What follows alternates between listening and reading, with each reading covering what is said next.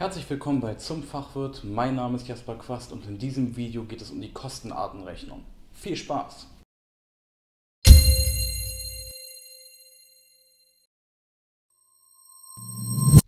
Kostenartenrechnung.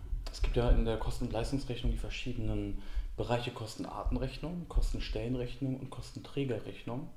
Und bei der Kostenartenrechnung geht es um eine ganz wesentliche Grundfrage, nämlich welche Kosten sind entstanden? Was sind das für Kosten? Kosten welcher Art sind das? Und da unterscheidet man nach verschiedenen Kriterien. Man sagt zum Beispiel, man kann unterscheiden nach der Art des Verbrauchs. Wofür sind Kosten entstanden und wofür wurde dieses Geld verbraucht? Also man kann sagen, eine Sache sind Materialien. Ja?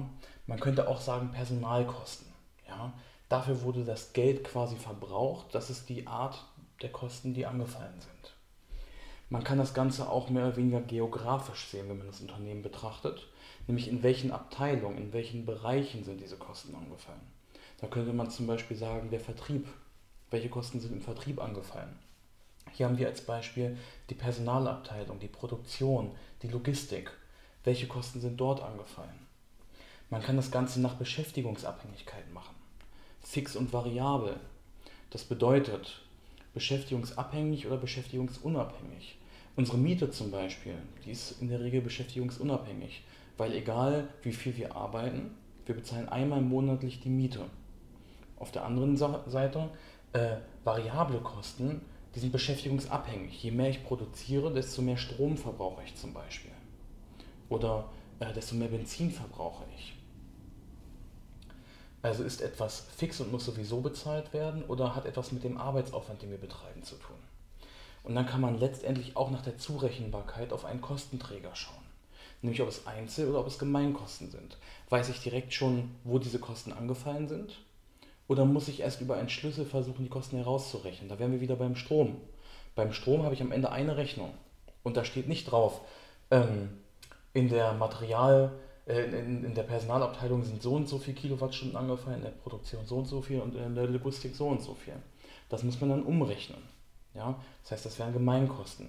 Bei den Einzelkosten, da weiß man ganz genau, wo welche Kosten angefallen sind. Also beispielsweise die Kosten für Firmenwagen.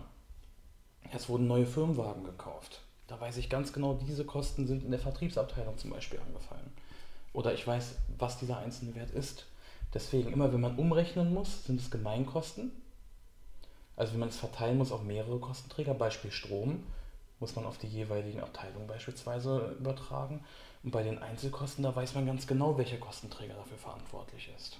In der Prüfung könnte jetzt eine Frage kommen wie, nennen Sie verschiedene Möglichkeiten oder Kriterien, nach denen man Kostenarten unterscheiden kann. So, und dann wissen Sie aus dem FF nach dem Verbrauch, nach der Abteilung, beschäftigungsabhängig, nach Zurechenbarkeit auf Kostenträger.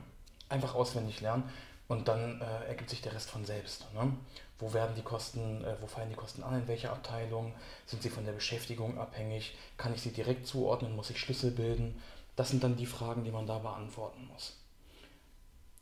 In den nächsten Videos erkläre ich dann nochmal die genauen Unterschiede zwischen Einzel- und Gemeinkosten und zwischen fixen und variablen Kosten und wie vor allem diese beiden Kostenarten miteinander zusammenhängen.